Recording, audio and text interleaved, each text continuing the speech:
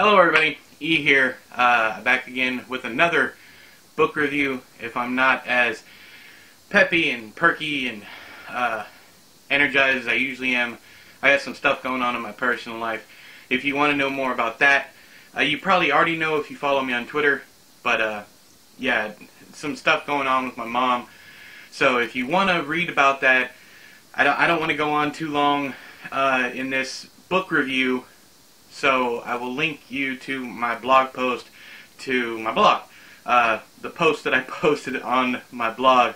It's been almost 2 weeks since I uploaded a video, I believe. I'm not entirely sure because I've completely lost track of time.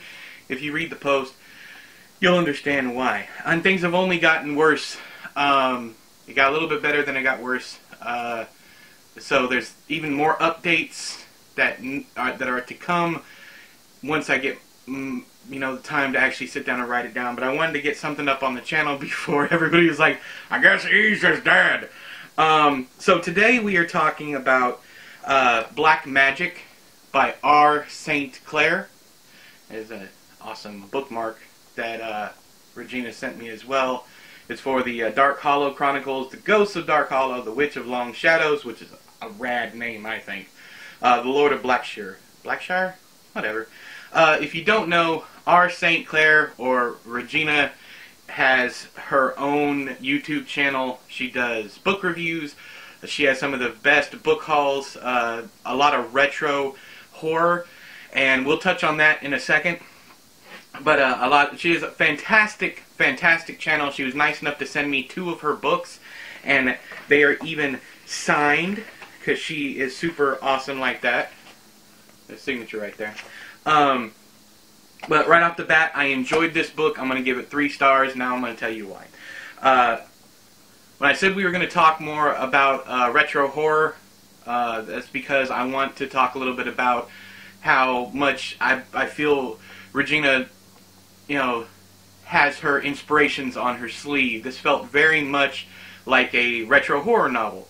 A novel maybe of the 80s and 90s, that kind of thing. I wouldn't go as far back as the 70s, but there are certainly some elements in this book that made me smile. Now, the reason right up front I want to get the one negative criticism I have, and the reason why I'm giving it 3 stars instead of 4, because I did enjoy the story quite a bit. There were several errors. There were enough errors that I found in the book that caught my attention and kind of took me out of the story. Most of these things, I will say that I believe that most of these errors were made during the editing process, and maybe one more proofread could have done, or I'm not sure what Regina's editing process is, but maybe one more proofread could have caught the errors that I had. I know there was one where there was 3 on one page, and that's upsetting. When you have a story that's really good that you want to kind of,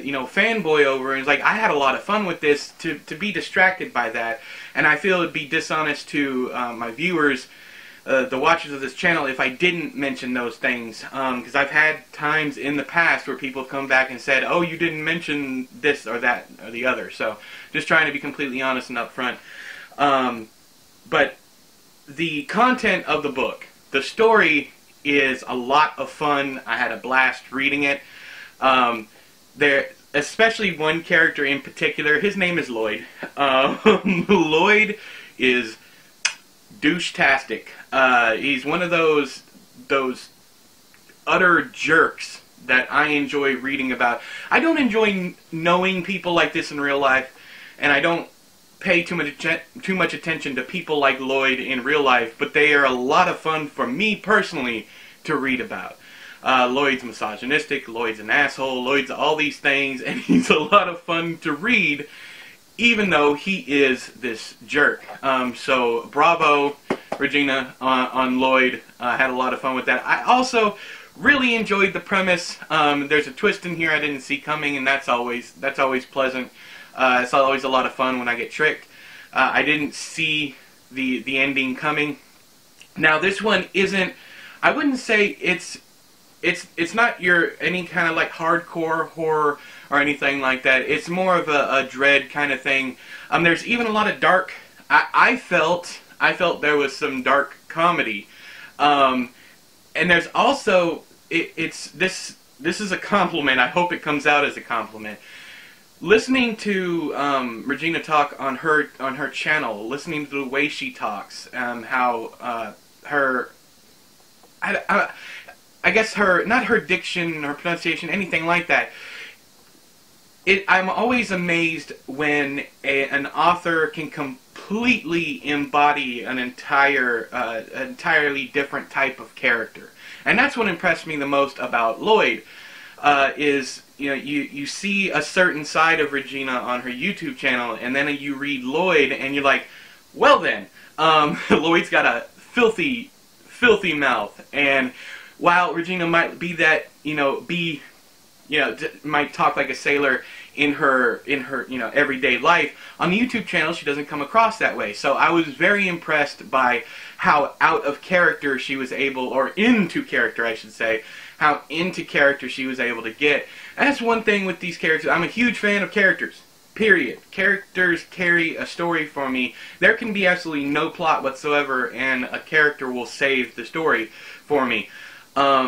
With this one, her characters really do shine. And like I said, the only negative criticism I have is the amount of errors I found. Now, by no means is this unedited garbage. I should have brought that up at the beginning, but no means is it. You can tell Regina knows what she's doing, and these are what I call honest typos or honest errors, instead of just tossing out a first draft, just set it and forget it kind of thing. It feels like it has been worked on, and a lot of times in the editing process, words will get deleted, or you will see what you thought you wrote instead of what you actually wrote. I've been doing this long enough that I can usually tell honest errors and honest typos from someone who just doesn't care, and Regina obviously does care. So I'm going to recommend, if you are not put off by the occasional error here or there, I would say in a 150-page book there's probably 15, maybe 20 errors in the entire book. It was enough that I noticed, but it wasn't so stupidly obvious that it broke the entire book for me, or else I just wouldn't have finished it. I suggest you go out and check it out. She has another book, was it Black Mask? Unmasked. I'm sorry, not Black Mask. It's Unmasked. She sent me Unmasked also. I'll be reading that one probably in the next couple months. But I enjoyed this one to continue to follow Regina, and she did mention that she was going to go back. I did contact her. She was going to go back and clean up the manuscript again and then republish it. So maybe wait a little while before you grab it. But if you grab it on Kindle or whatever, it should update. So, but I recommend it for the story, if nothing else. I want to go out on just a thank you. Those of you who hang around to the end of these videos are usually the people who interact with me the most. I want to give a heartfelt thank you to everybody who has been there for me, who has paid attention while I ranted and just was overly emotional on Twitter while my mom was going through the worst of it, and she still is going through some pretty bad stuff, and we don't know if she's going to make it. Right now she's just kind of lingering, and that really bothers me. But I need to get back to work to try and take my mind off this, because there hasn't been any big changes. It's just it got bad and stayed bad. But thank you so much to everybody who reached out, everyone who sent their well wishes, their prayers, their positive vibes, all that stuff. I really do appreciate you. I love you all. So until next time, I have been E, you have been you. This has been another book review. I'll talk to you guys later. Bye bye.